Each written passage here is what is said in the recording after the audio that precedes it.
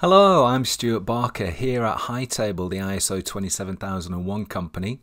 So today we're going to look at how to deploy and how to implement your ISO 27001 policies. So before we leap into that, first things first, you're going to want to create your ISO 27001 information security policies. You've got two choices. You can get yourself a copy of the standard, which you should do.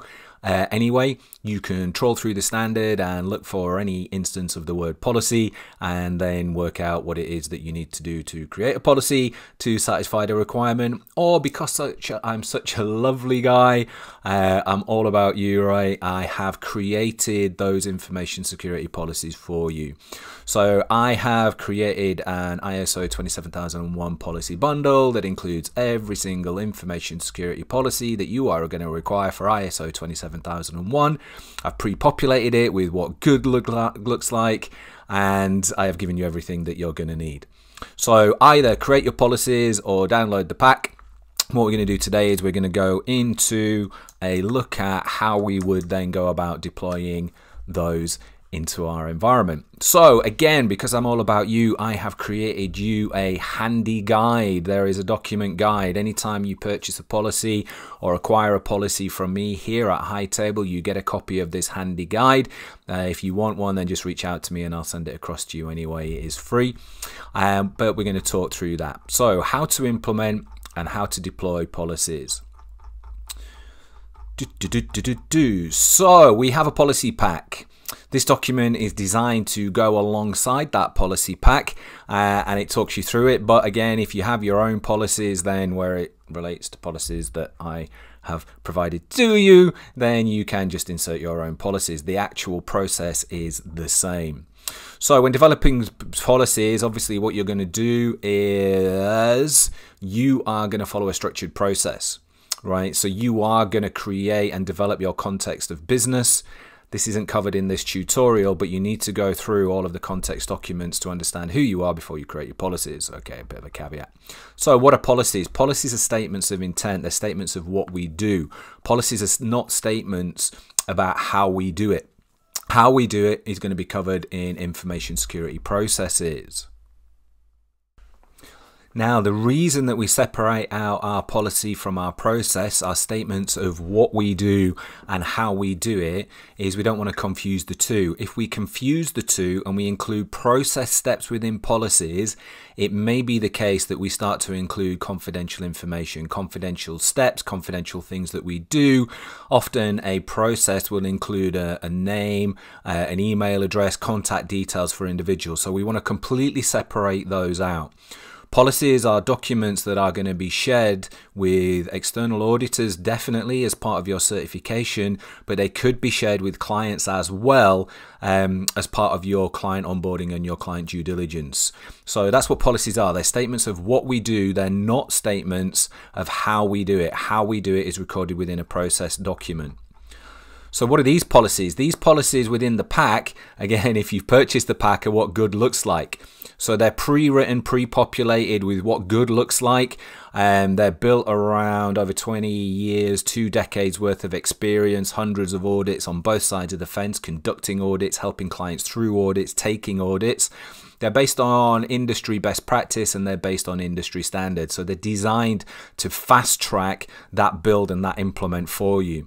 So they're a starting point. They're a starting point. You're going to review each policy for what it says and make sure that that statement of what you do applies to you or could apply to you if you're on your journey.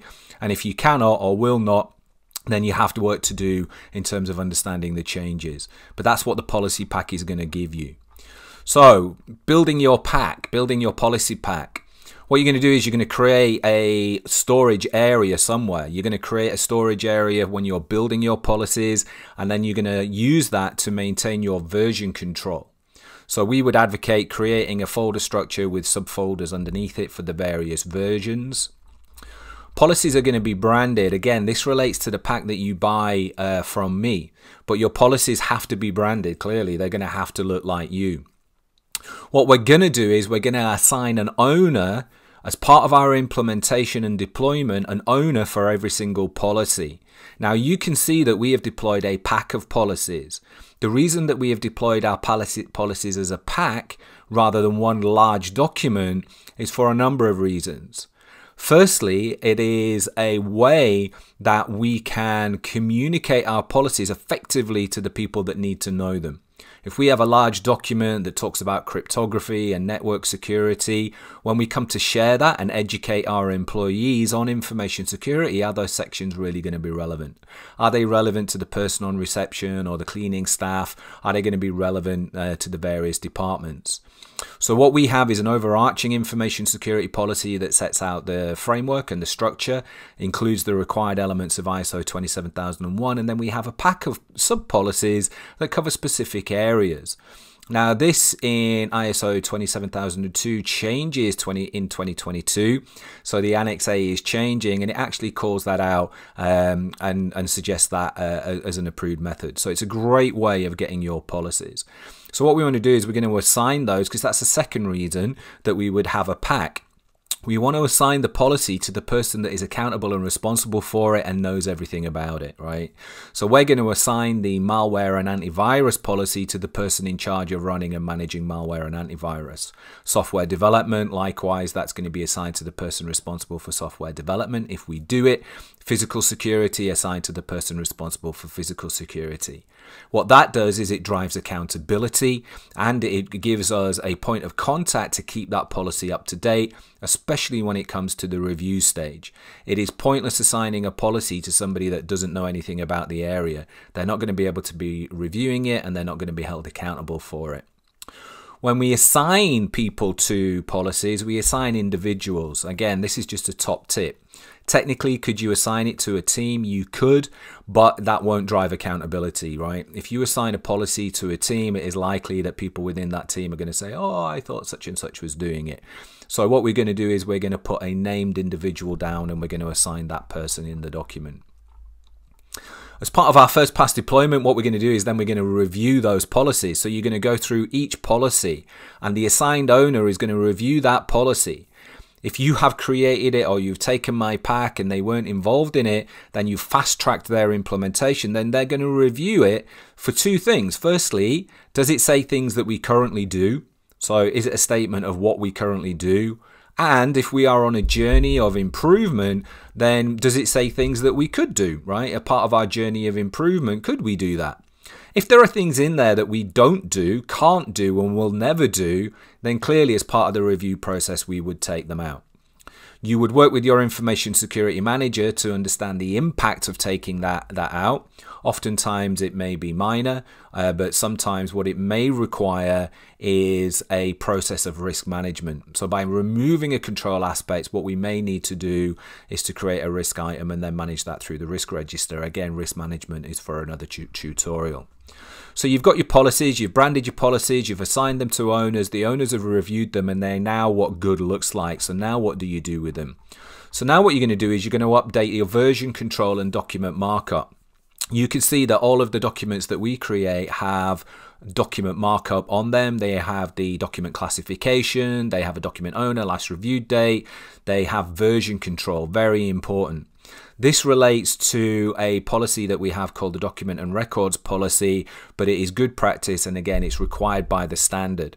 So you're going to want to make sure that if you're creating your own policies that it has those document markups and control points on it. So once we've got a stable version, what I would recommend is setting everything, all of your policies to version 1 if this is your first build, or annually if you're going to do your review, set it to your next full increment. And we're going to update that document and we're going to update that version control. What are we going to do? What does that mean? What that means is our policies as part of the review have to be signed off and approved.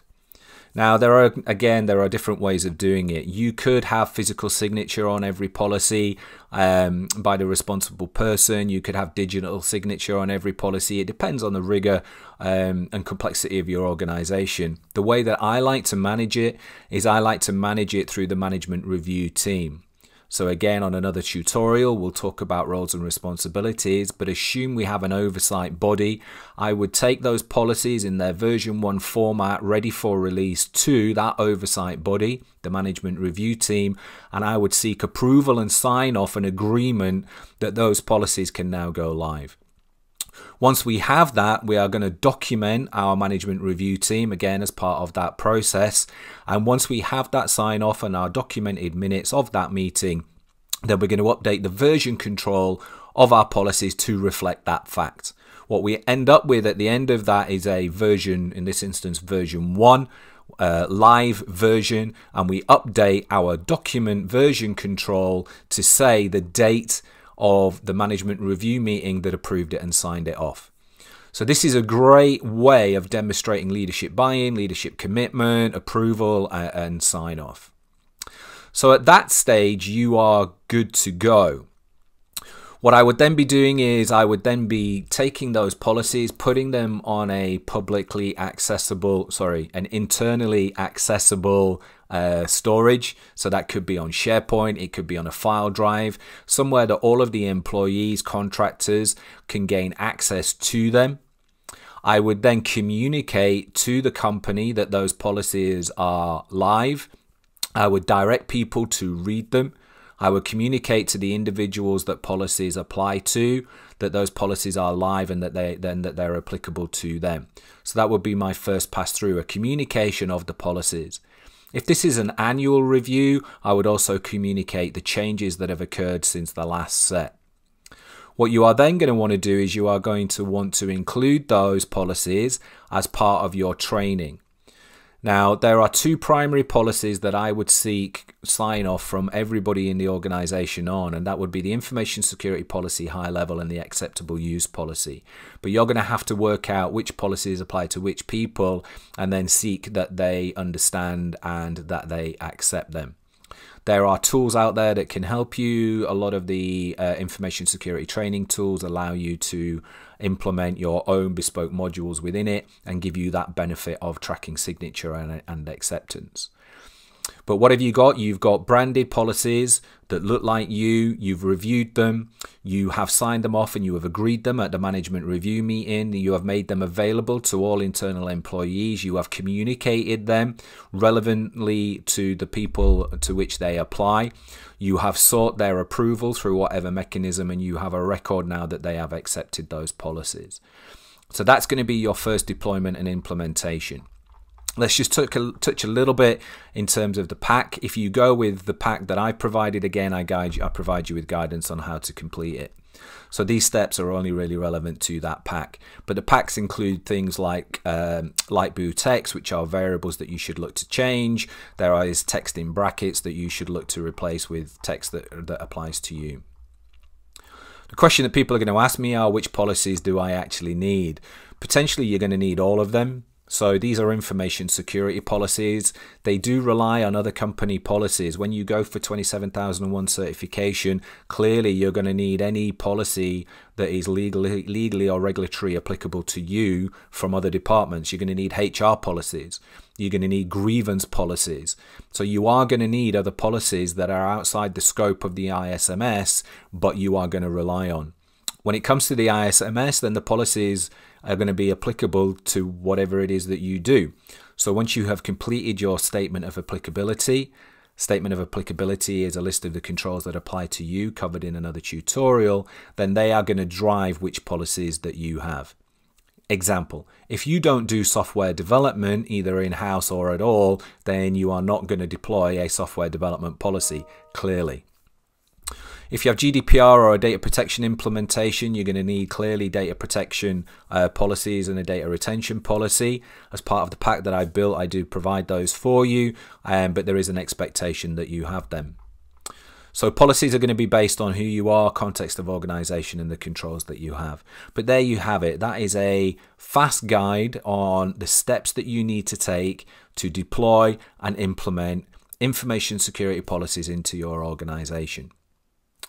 The final question that you're going to ask is, how often do I review them? You review them as significant change occurs and or at least annually.